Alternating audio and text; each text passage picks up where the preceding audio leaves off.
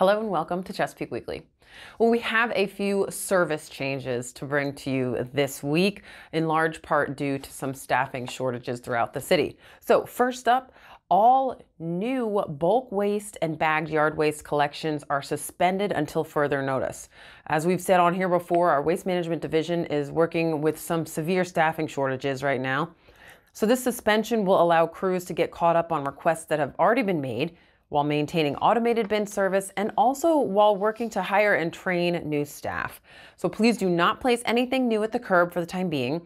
If you'd like to, all Chesapeake residents can haul bulk items and other eligible waste to the CIPSA Greenbrier Transfer Station or to the CIPSA Regional Landfill in Suffolk. You can find hours and requirements for that at cipsa.com. And we really do appreciate everyone's patience as our waste management division continues to work through those staffing shortages. Now, there are also some new hours of operation for the service desk at Development and Permits.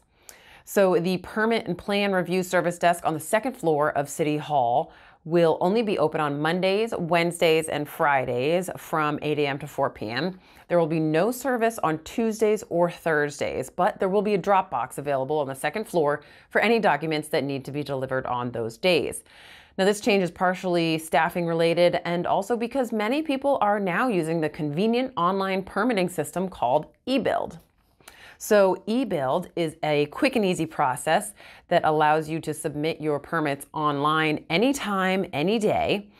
If you need any help using this, you can get some help getting started at 382-6018 or just email permitsupport@cityofchesapeake.net.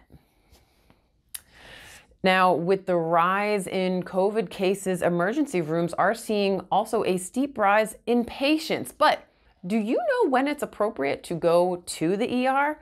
Well, our friends at Chesapeake Regional Healthcare have helped us out with a few tips on how to know when you need to go to the ER and when you should go elsewhere. So you should go to your primary care physician for things like checkups and physicals, flu shots and other vaccines, headaches and migraines, chronic medical conditions, those sort of things you should go to your primary care for. Now, you should go to an urgent care facility for cold or flu-like symptoms, vomiting or diarrhea, sprains, strains, or small fractures, and simple cuts or lacerations. And finally, you should go straight to the ER if you have chest pain or difficulty breathing, a head or eye injury, fainting, dizziness or confusion, numbness in limbs or face, open wounds or bone fractures, or anaphylactic shock.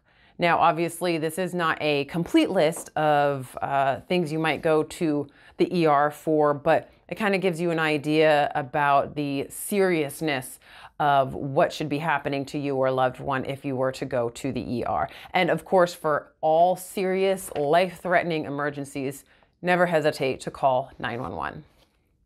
Now, one thing you certainly do not need to go to the ER for is COVID testing. And yes, lots of people are going to the ER for COVID testing. You shouldn't even go there for mild COVID-19 symptoms. If they're manageable, there's no need to go to the ER.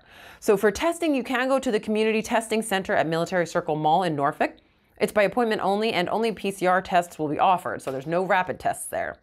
Learn more and book your appointment by visiting vase.vdh.virginia.gov/testing appointments or by calling 877-VAX-IN-VA. Now, if you still need to get your vaccination or perhaps your booster shot, the Chesapeake Health Department can help with that.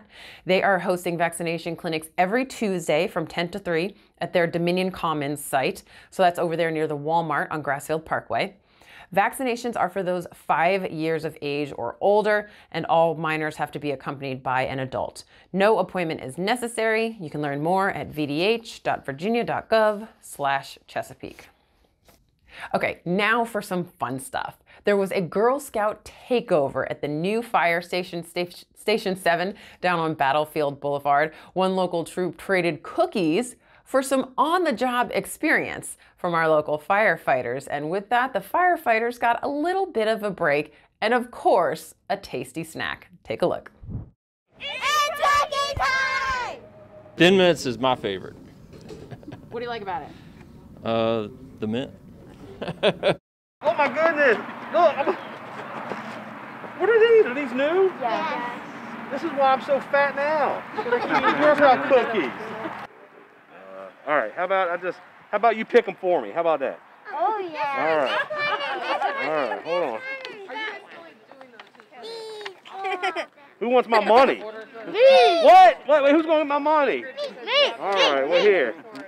Are you excited to sell Girl Scout cookies this year? Yes. How are you going to sell them? Give them to people and say, do you like these Girl Scout cookies? I think that's going to sell a lot of them. That sounds really good. What's your favorite part about being a Girl Scout? That we get to sell cookies. This year I have a goal of 4,000 cookies because I want to be top 10 in the council. How are you going to do that? So I plan to walk a couple different neighborhoods, and then definitely doing a lot of cookie booths. Do you know what you and your troop are going to do with your cookie funds? We are going to definitely use it to go camping, and we're going to do community service with it. What do you like most about cookie season? Cookie season is probably, my favorite is I get to interact with people and I get to learn how to talk out to strangers. Oh, I appreciate it. Here, you take over this. Chris, what's your favorite Girl Scout cookie? The Thin Mints. Why are they your favorite? I don't know. I just like the Thin Mints. Yeah, I like mint chocolate chips, so they taste like mint chocolate chip. What do you think about being a firefighter? Do you think that'd be a cool job? Yes, Why? because I like washing cars. So the Adventurefuls, a new Girl Scout cookie for this year. Brownies, caramel. I mean, need I say more? It sounds delicious, right? So be sure that you support our local girls. You know, Girl Scout, the regional headquarters is based right here in Chesapeake, and all the sales from Girl Scout cookies stay right here locally, helping our Chesapeake girls. So make sure that you grab those cookie boxes when the girls come around the neighborhood, or if you see them at the stores, which is going to be happening in the next couple of months. And you can learn more about Girl Scouts at gsccc.org. Well, just because it's cold out does not mean you should be neglecting your gardens. Now is the time to put in the work so that you can have a fabulous garden come spring. And believe it or not, now's a great time for pruning, but there are limitations to what you can prune and how you should do it. So of course we went to the expert, Mike Andrewchek with the Chesapeake Virginia Cooperative Extension. This is the time of the year that you should be doing most of your pruning. There are a few exceptions that you don't want to do at this time of the year, and that could be for different physiological reasons.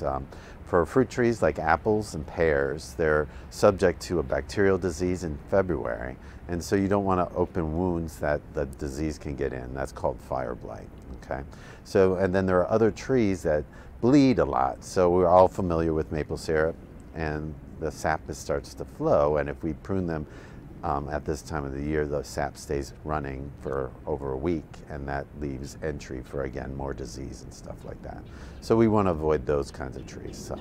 But most things, your roses, your grasses, your perennials, any of your trees and shrubs, you'd want to go ahead and prune them now before they start to grow. And if you are working outside in your yard, and you notice an unusual wet spot, maybe even some water bubbling up in the middle of your yard, would you know what to do?